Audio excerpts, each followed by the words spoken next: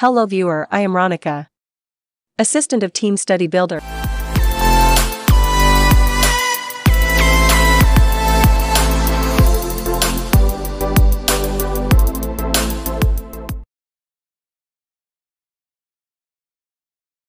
Response of plants to light.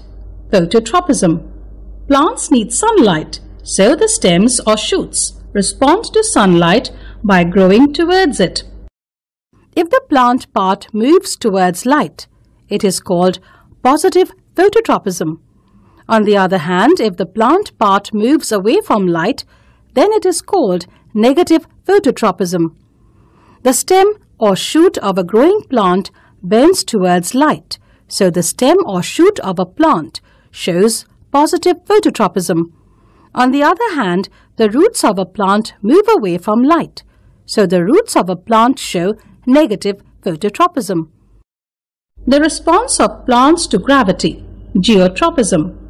The force with which the earth pulls all the things towards it is called gravity. The force of gravity always acts in the downward direction. The response of plants to gravity is called geotropism.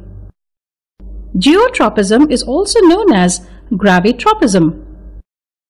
The roots of plants always grow downward in response to gravity. This makes sure that they will find soil and water.